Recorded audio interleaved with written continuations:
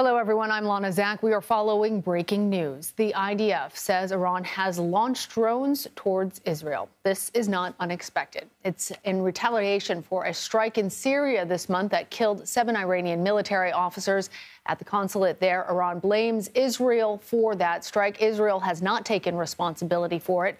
I also want to let you know that we are hearing from the Israeli military. They say that these drones will take several hours before they are actually there in Israeli airspace. We have also a statement from the IDF. They said a short while ago, Iran launched UAVs from within its territory toward Israel.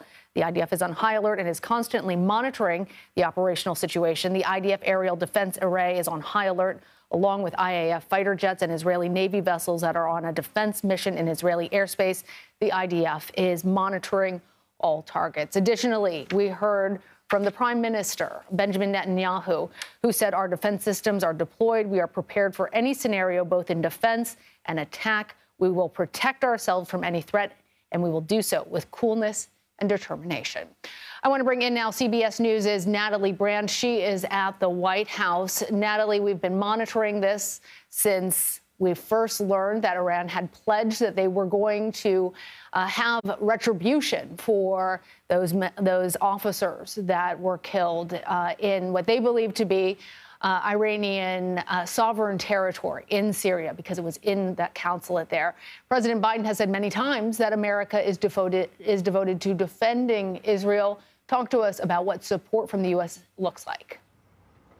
Yeah, well, Lana, just to bring you up to the latest here at the White House, President Biden is now on his way back to meet with the National Security Council, the lead principals on his national security team in the Situation Room to monitor the latest developments. We don't have anything further about what we know about this attack, but we do know that ahead of it, President Biden once again reiterated that the United States stands firmly in support of Israel, devoted to Israel's self-defense, and warned that Iran will not succeed.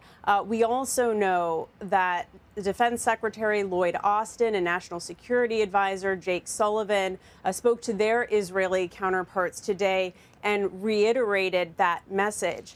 From our defense team, we've learned that the U.S. has been moving additional assets to the region to really bolster the protection of U.S. forces in the region and try to bolster deterrence. We're also hearing from our Margaret Brennan and Pentagon producer Ellie Watson that the U.S.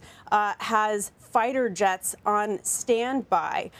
Israel, as we know, says that it's been preparing for this attack, for the worst case scenario of what sources told CBS News could be more than 100 drones and ballistic missiles. But at the same time, experts on the region have said that while they believe Iran seeks retaliation, they also believe that Iran does not seek conflict or a situation that would draw in the United States. Lana. Yes, and I just want to be clear for our viewers that those were some of the assets that Iran has, but we do not know that all of that has, in fact, been deployed.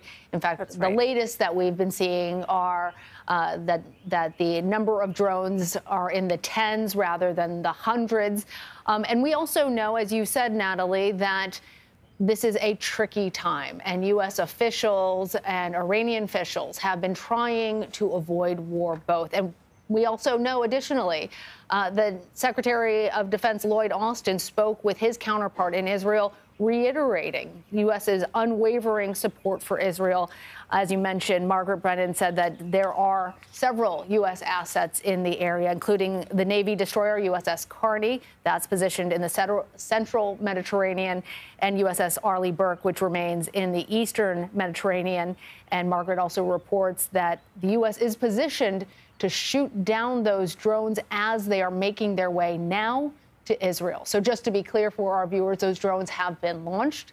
We are not sure exactly how many there are, but that both Israel and the United States are prepared for those incoming drones and intend to shoot them down over the course of the next few hours. So given, Natalie, that the hope is that further escalation can be avoided, how is the United States planning to engage in this conflict as we're seeing these drones making their way over to Israel, a major U.S. ally? And that remains to be seen because, as you've been mentioning, there's so much that we just don't know right now.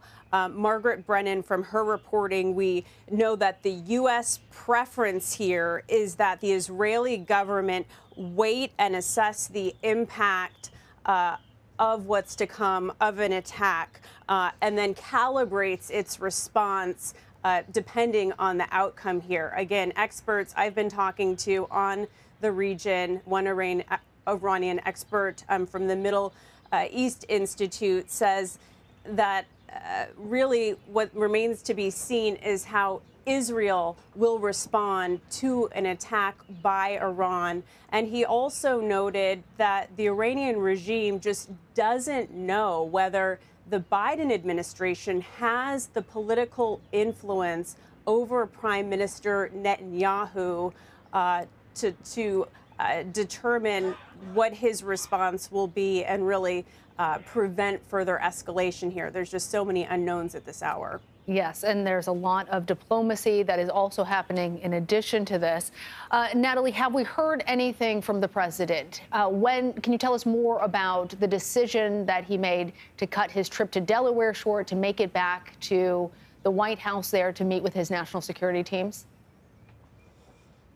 Well, we know that this is obviously a situation they've been taking extremely seriously. They've been monitoring things changing hour by hour here. So we received word this afternoon that he would, in fact, be cutting short his weekend trip to Delaware to return and be here in person to consult with his national security team, the Defense Secretary, National Security Advisor Jake Sullivan, and monitor this as it unfolds, because again, what's really key here is how Israel potentially responds and how this could potentially involve the United States. Again, we don't have a new statement from the White House or President Biden as of yet, but Friday he made clear that the U.S. is committed to Israel's self-defense and that it is devoted to that. He was warning Iran, don't move forward with an attack. But here we are today, around 24 hours later, and we're just going to have to see what unfolds. Yeah, the latest that we heard from the White House is that the president has been briefed on the events and is making his way over to the Situation Room, where he's going to be meeting with, among others, Secretary Antony Blinken, Secretary Lloyd Austin, Chairman of the Joint Chiefs of Staff, and others as well. All right, Natalie, stay with us. Appreciate you joining us as we're continuing to monitor this situation from all different angles.